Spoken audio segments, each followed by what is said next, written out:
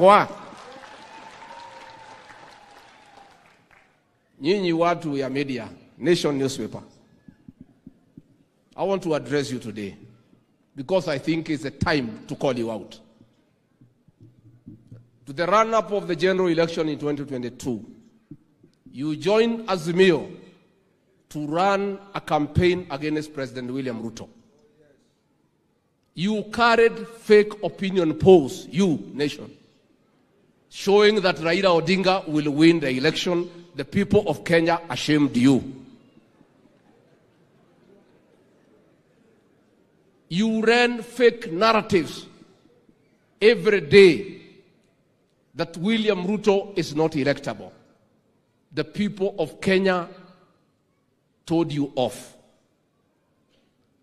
You started another campaign of another lady from Kirinyaga, a headline at the mother effect. Kura ikipigwa, Raila alipata 47 votes hapo Mugumo Primary School, hiyo mlikuwa mnasema mother effect. You ran a narrative that once Gachagua has been nominated as running mate, William Ruto atapoteza kura. Tukakuja tukanyorosa nyinyi pamoja na Azimio.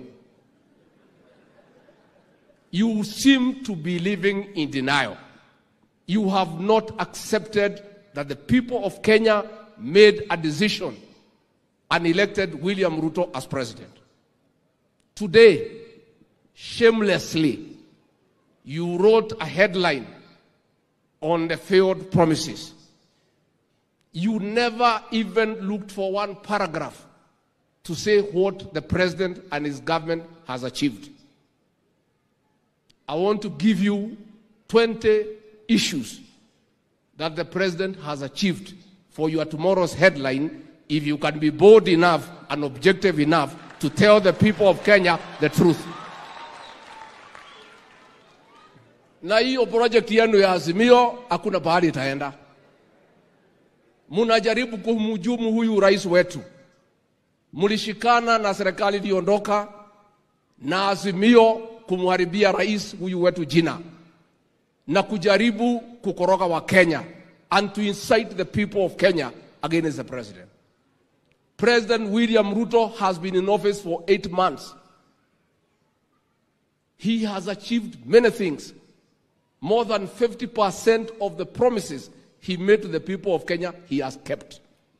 And he still has another 4 years and 4 months to keep all his promises to the people of Kenya. Listen to me carefully for your tomorrow's headline, if you are objective and bold enough. 1. Niwaambie hii watu. Hii watu ya Nation ni watu ya Azimio. And they are part of the Azimio campaign. And they are still living in denial. Listen to the successes and the kept promises by the president so far in only 8 months. 1. The president in his campaign trail promised the people of Kenya that once he is sworn in, he shall appoint the judges of the Court of Appeal and the High Court, who the previous administration